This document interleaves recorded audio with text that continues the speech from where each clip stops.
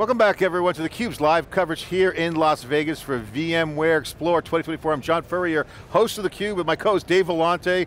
Two sets of coverage. Phil Trickovic is here, SVP, and Brock Mowry is the CTO of Tintri, a company we've covered many times on theCUBE.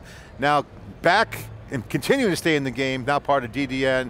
Gentlemen, thanks for joining us on theCUBE here live at VMware Explore. Thanks for having us. So I love this session. I was looking forward to it. I saw it on the calendar. Kubernetes, our favorite topic. Of course, we were there, present at creation of the original KubeCon when Linux Foundation established the CNCF, and it's an ecosystem, and it's really powering cloud native.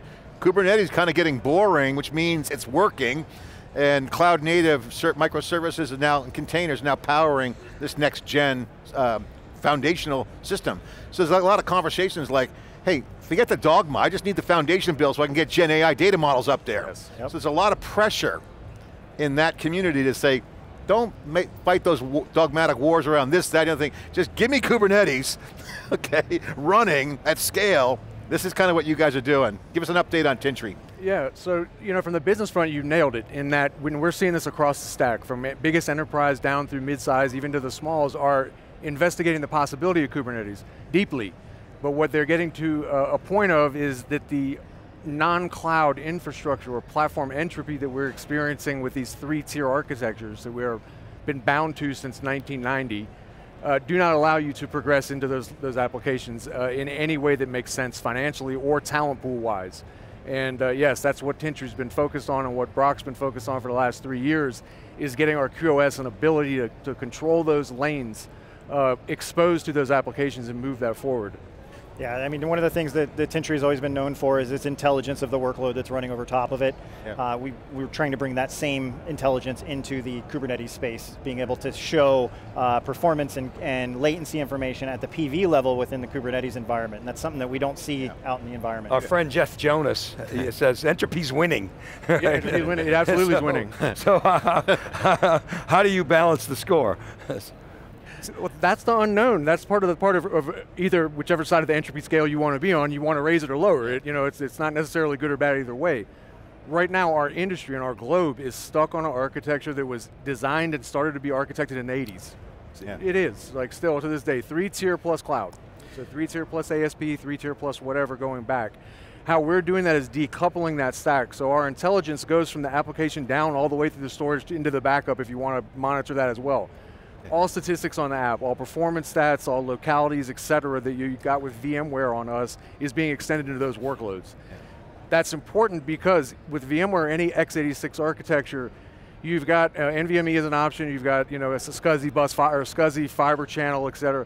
The limitations on the command queuing for those is going to prevent this from ever happening. Because even on NVMe where you're at 68,000 or whatever it is, streams, you're talking 1.2 billion sometimes streams or zillions of points that have to be processed to deliver a result. Cannot happen the way that, and I'm talking globally, is architected. Phil, forget the energy conversation. Before we get into some of the conversation, I want to just reset on Tintri. We had an old saying, I'm dating myself when I say this, when something changed, you say, I want to show the new Polaroid picture of what I am or what we are. Now it's, what's the new Instagram photo of Tintri? Give us the update because we covered Tintri, great product leadership at a time where that market was surging, obviously from storage and changing in with the hyperscalers and then hyperconvergence. Now, as part of DDN, acquiring you guys, you're back on the front lines again with the product market fit happening. Give us the update, what's the new Instagram of Tintri? Well, let Brock take that because it's more on the technical side for the company. Yeah, so we wanted to take a focus, again, back to the core product and then expand it out to be able to support multiple environments. And it just so happened there was a hypervisor shakeup here recently, lots of conversation around it. Prior to that happening, we already started looking at this saying, hey, we need to expand our support for these other hypervisors. We have very deep support with Hyper-V and a couple other hypervisors, but there was some other ones that people were asking about, key support in that area, so we've bolstered our support in that capability. But then we bring in the container support. We did a round with Tanzu. Our most recent here that we're talking about now is generic Kubernetes via CSI, and we're starting to get into a lot of great conversations. Those are engineered solutions with Tanzu. Well, the original one was with Tanzu. Now this announcement with our CSI now is actually generic community Kubernetes through CSI. Talk about that announcement real quick. Give an update on that. So we're in the final stages of this release, but we've basically been able to create a CSI driver that can consume storage off of our platform, do all the provisioning, everything like any Kubernetes admin would expect. But we also bring the power of Tintri, the QoS, like I mentioned before, the snapshots. Some of the other things that I've challenged my engineering team was, look, we've got both of these environments sitting on top of us. Why does somebody need to duplicate or move data to do an app migration or something like that? So we're looking at the ability to snapshot data out of a virtual machine and populate a persistent volume. That could be huge for companies that are trying to move large data sets in and out of Kubernetes environments. Give an example of a customer and what their problem statement would be for that.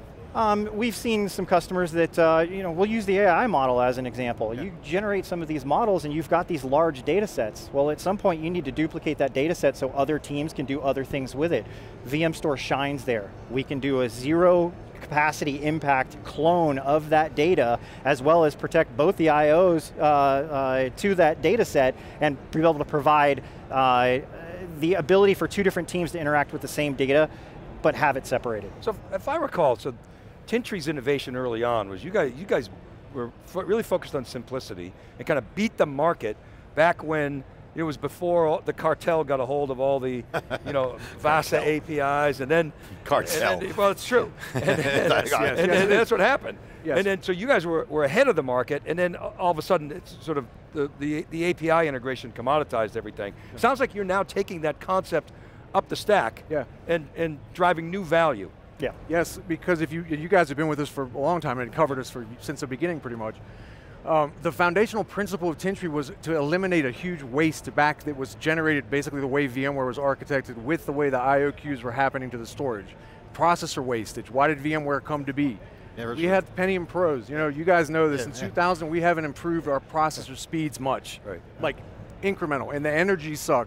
The amount of greenhouse gases we pump in to get 0.1% in the gigahertz is completely unnecessary. Yeah. Same was true when Tintri was founded, when VMware came out and reduced that and started using those processors more. Yeah. So where are we now? These processors, the infrastructure cannot handle it without that queuing that happens on the back end.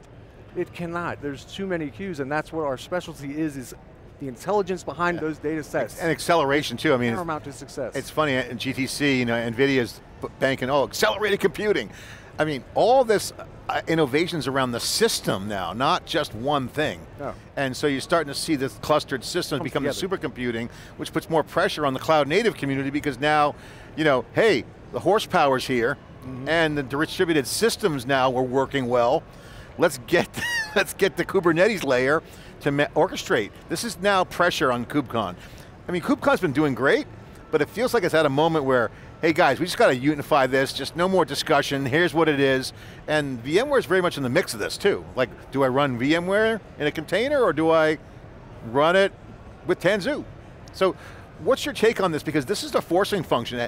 It's almost like, if this doesn't happen, we can't go to the next level.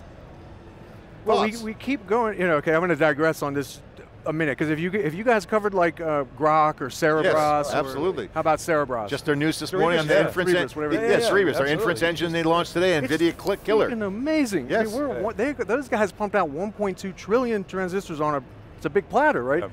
What's the issue for most enterprises though? Is they're not going to be able to afford these platters that do this. Those are going to train the models. So we're at an inflection point in the market that we both think happened around 2019, where you've seen this training craze, and it's amazing what we're going to solve with this. This is a good thing, it's not bad.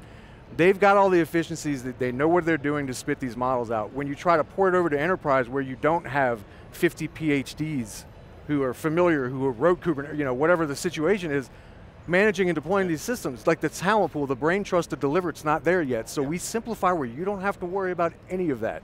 Yep. Just like we did with VMware, Citrix. The parallels are amazing. I used to say, you need guys in lab coats to figure out what happened at the I/O level if something went wrong. Well, it's where we need the intelligence at the I/O level. Yeah. So and then be able to provide that information back to the infrastructure to automatically adjust and optimize. One of the areas you guys are on that's interesting is that DevOps, now DevSecOps, it's operations. Yeah. VMware's in that ops world. You guys are in that. Yeah.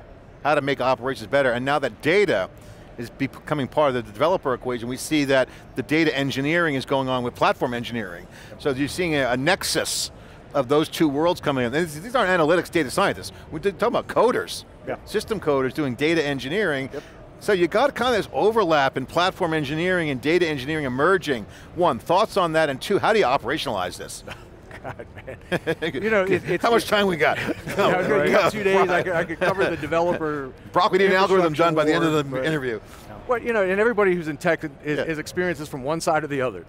DBAs, developers, infrastructure. Your fault, your fault, your fault, your fault, your fault. And they're all right. That's been the problem. Unless you're on Tintri, where we can tell you exactly where that is falling down. And that's where the intelligence is critical, because these workloads and these data sets are exponentially going to explode. It's not going to get easier to manage this stuff. It's going to get more difficult. So manageability is the intelligence. Key. So manageability. Intelligence of the data set's key. Okay. Even before, I would say, before management's key, you have to know what you're trying to accomplish. Because what was it, what was the paper where it was like a zettabyte output file to run whatever it was running? Who's going to manage that? What are you going to do? What do you do when you have to shard that out to get recency of data? All of these things require intelligence that the enterprise do not have. So where's that intelligence come from? What's the sort of secret sauce underneath? Well, so VMstore has traditionally been a product that has incorporated a form of machine learning, artificial intelligence, and it manages those I/O queues. It optimizes that workload across our appliance entirely. So that is one area that we see is going to help that industry. The other one is other technologies to help bypass some of these, or eliminating layers. You know, you look at the AI GPU architecture right now, you've got x86 bypass with direct to GPU storage. They're going to have to come up with other types of architectures that get past that x86 barrier that allow the front end and the back end to work simultaneously and extremely fast. Because the x86 is controlling everything, right? You're saying right now it is. It's kind of the roadblock. Memory, it's the bottleneck. Yep. We just did a SuperCloud 7 on the future data platform, where we were kind of saying the modern data stack is dead. Because you look at companies like Uber, you have a lot of heterogeneous things on data store, and then you have all these new system architectures around chips and gear, compute, networking, and storage. Yep. Okay, what does an intelligent data platform look like as you guys see it? Because this is what I see happening, and you guys are in the middle of it. I mean, what does a company do to invest in a generational foundation to get there? Because we hear from customers, hey, we're built for the next 10 years. We want to have a solid foundation. That's why the Kubernetes discussion is solve it, just get it up and running. Yep. I want to build on top. What's your thoughts? Brock, we'll start with you. You know, there's I'm blanking. I lost it, sorry. Okay, I want to bring up a project. Brock and I have been involved in some really large projects, one with one of the biggest energy companies in the country. This is 5 years ago? Yeah. They were converting the, and I don't know how much of this I can say on, can you guys edit this, or is this live? No, it's live. No, we're live. All right. Rock and roll. Yeah. Nothing better than a live show. Generalities. Generalities. So one of the company that basically runs most of our nation's power grid, containerized back in started in 2018, 2019. Yeah, they were early adoption. Early. 175 people to do this conversion. So it was very difficult back then. It was very resource intensive, and require a lot of skill and a lot of oopses and a lot of tuning, but now that's the standard. And what that's done is it decouples all the server requirements, a lot of the network requirements, and a lot of the end user nonsense that you have to go to.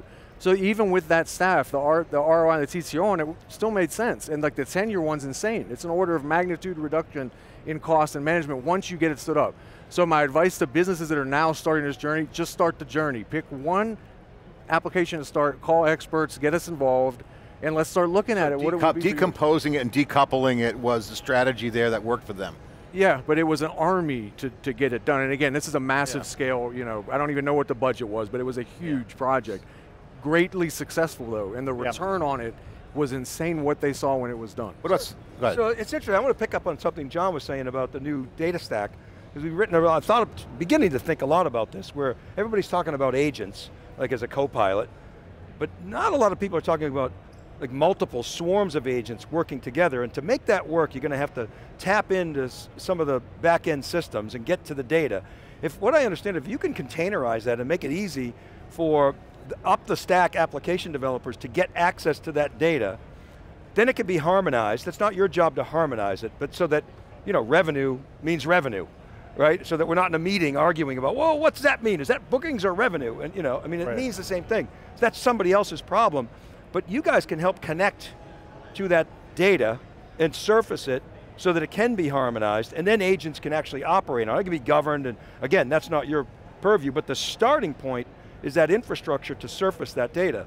Right, absolutely. You nailed it, and it's simply done, versus having to go and write a script that would go from the ceiling to the floor on how to access a set of data blocks. Like, we can turn that on tomorrow. So you think about John's example of Uber, you got riders, drivers, ETAs, destinations, transactions, dollars, they're all different data elements. And companies. That sit inside of different systems, and Uber had to write the 170 people, like the energy company you talked about, they had armies of engineers who had to develop that.